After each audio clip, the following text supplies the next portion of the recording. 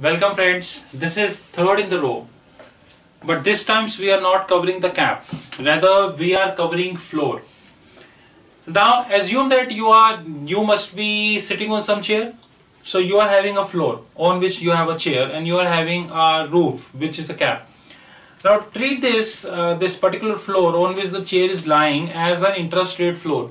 This is a very interesting concept, and before moving let me give you a small background of that. Here we have taken again my favorite banks, which is the buyer is the National Bank of Australia, which is NAB, and the seller is CBA, Commonwealth Bank of Australia, who always do, Commonwealth Bank of Australia, CBA. Now, National Bank of Australia is having a pool. What is this pool? This is adjustable mortgage backed security pool. And the size of the pool is $5 billion. I repeat, adjustable mortgage backed security pool, the size of the pool is $5 billion. If you carefully look, you would get to know that this pool and this notional is same. In that illustration, we have kept this same, but there is no guarantee. It might possible that actually National Bank of Australia would have a pool of 50 billion and they would have taken notional of 5 billion. They could have different reasons, like with CB Australia they wanted to do only 5 billion, maybe the other tranches of 45 billion they wanted to do with the different banks, which is DBS Singapore, which is Chase, which is Goldman, which is Credit Suisse, and different banks, right? So here we, for illustration purpose, we kept it that adjustable mortgage backed security pool of $5 billion has kept same. Index is as usual, we kept as 3-month LIBOR. We really don't want to make it complicated by adding the ICAP adjustment, that we don't want to make it. Maturity is 3 years. Total strikes is 12. 12 you understand. 12 means 4 into 3, which is 12. Option premium is 0.8. Sorry, my apologies. This is 0.8%, which is stands at $40 million. Carrying a calculator, which is $40 million, and basis count convention is actual by 360 because we are talking about US market. We're talking about US market, right? Now in this, before going about that, this is the scene. This is NAB, Sydney, who is having a pool, adjustable mortgage backed security. The total pool size is $5 billion, and that pool size is linked with, income of that pool size is linked with floating securities. Now that floating securities is linked with LIBOR. Now since they linked with LIBOR, so of course their income would fluctuate, and you know that one of the reasons behind 2008 financial crisis was a huge amount of asset was linked with LIBOR, and it was not that asset, the multiple collateralization linked with that LIBOR, collateralization over collateralization linked with that LIBOR, and when the tranches turned delinquent, then everything was vanished. Henceforth, in this illustration, we are keeping it same. It might possible that for a practical purpose, NAB could have done this, assuming the pool is of $5 billion, they could have done this for $50 billion. This is quite possible, and this is something which is happening also. Henceforth, if you look at the daily foreign exchange market size is 5 billion. The interest rate size is 5 trillion. Interest rate is 100 trillion, and LIBOR based security size is 1750 trillion, which is 350 times than that, which is not a small amount, believe me. Now they wanted to make sure that the income which they are getting, it should be static. It should be static. It should not be like this, like this, which is volatile.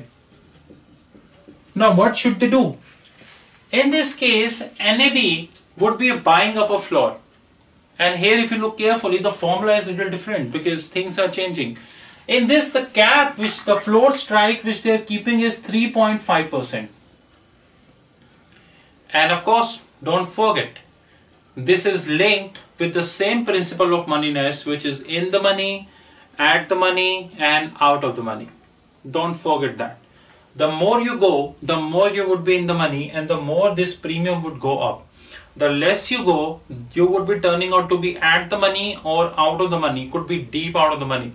The premium will less. But generally what I have saw in my in the markets, that people are always looking for slightly at the money, little bit around at the money. They are not looking at the money, they're little bit around at the money. Of course, this is an option and we have to do via cut. We know that there is a cut which is known as New York cut, right? Now this New York cut, assuming this New York cut, NY cut, published at, let us take one, published at 3.8%. Had it been B cap, I repeat, had it been B cap, NAB would have got 3.9 minus 3.5, but this is not cap.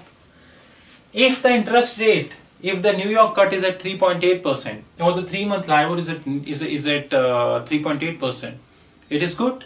They're getting a good income. But for that they already shell out, which is their premium, right? But assuming this cut is 2.5%.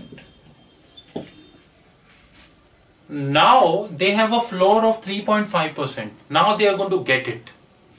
Please look at the formula. Strike minus index. In the cap, it was different. Index minus strike. Now they are going to get 3.5% minus 2.5% into notional, which is 5 billion. And assuming a quarterly difference of 91 days, 91/360 days, which is 5,000 into 91, 360, into 0.01, which roughly 12.6. Let us do again so that no mistake should happen.